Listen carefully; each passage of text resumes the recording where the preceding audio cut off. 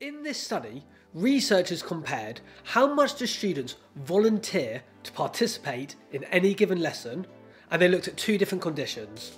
The first mainly used self-selection, the other cold calling.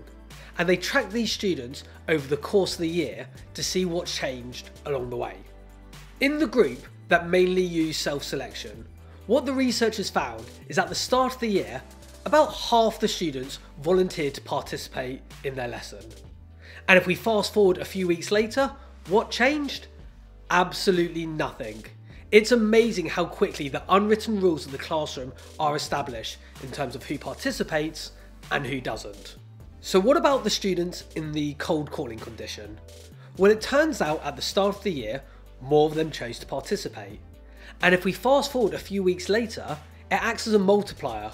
In this condition, we saw almost 90% of the students volunteering to participate if they had been cold called upon a lot. So why might that be the case? Well, if students have been cold called upon a lot, it probably improves both their confidence and their competence. By being exposed to participation, by getting feedback from it, they get better at it, and as a result, are more likely to want to participate in classroom discussions. So if you're looking for more resources like this that are Useful, research-based and easy to use, then go to the Teacher CPD Academy now.